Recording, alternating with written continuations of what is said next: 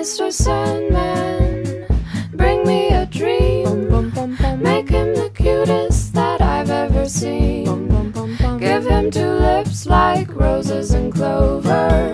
Then tell him that his lonesome nights are over. Sandman, I'm so alone. Don't have nobody to call my own. Please turn on your magic beam. Mr. Sandman, bring me a dream. Mr. Sandman, bring me a dream.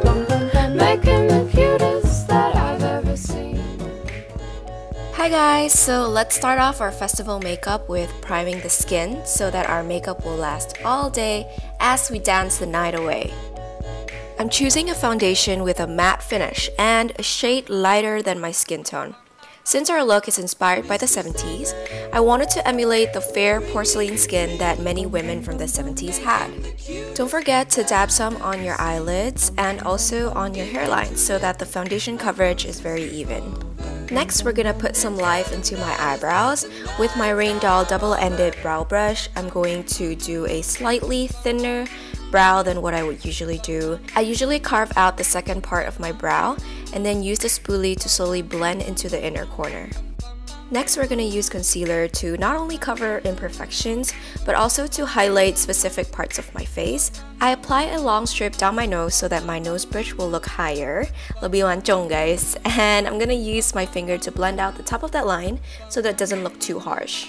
Finish off with your beauty blender, make sure you dab really well and get all of it into the crevices. We're moving on to this NYX eyeshadow palette. I'm going to use the gold color in the palette and apply it all over my lids with a flat brush from Rain Doll. With a fluffier flat brush, I'm going to apply the dark brown glittery color to my outer V. I'm actually going to be quite generous with this color because I want it to be dramatic. And then use a clean fluffy brush to just blend it all out so that there's no harsh line. I'm gonna dig in this Kat Von D palette and use this seafoam color to apply generously on my lower lash line. Bring that color down more so that everyone can see what a beautiful blue color that is. And then I'm actually gonna finish it off with some glitter. I apply some to my hand first and then coat my synthetic brush evenly. And then I'm just gonna apply that glue onto my lower lash line. Next, dab the glitter on top of the glue. I used white glitter with blue reflex in it, so it ended up looking very pretty. All you gotta do now is just finish off with your fiercest wing liner. Women from the 70s really like to sport crazy liner and crazy lashes. They also had really long bottom lashes, so I'm gonna draw it on with my eyeliner because I have none of that naturally. I'm just gonna go off camera and apply these goddess lashes from Koko Lashes. Next, just set your whole face with your favorite translucent powder, and then we're gonna go straight into contouring our face.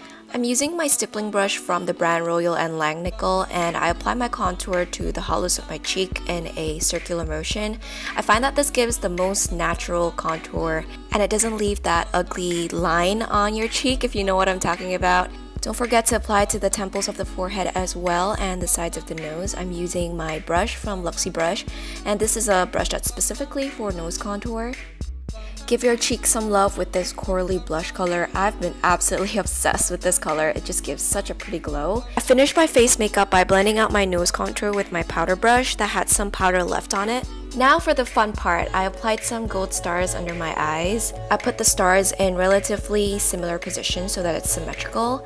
And then with these really pretty crystal stars, I just kind of played around with it. As you can see, I put this one too far, and I put it too close, and then I just kind of played around with the placement of the stars. And I just played around with the different sizes of the stars. The only thing I kept symmetrical between the left and the right eye was the amount of gold stars, so that was 3. And I also placed them in similar positions. I'm finishing off my whole makeup look with a really easy peasy pink lipstick color. I think this is just flattering for any makeup look. And it's not matte as well, so it doesn't look super drying on the lips. And that is the finished makeup look. I hope you guys enjoyed my very first concept video. Please don't forget to subscribe.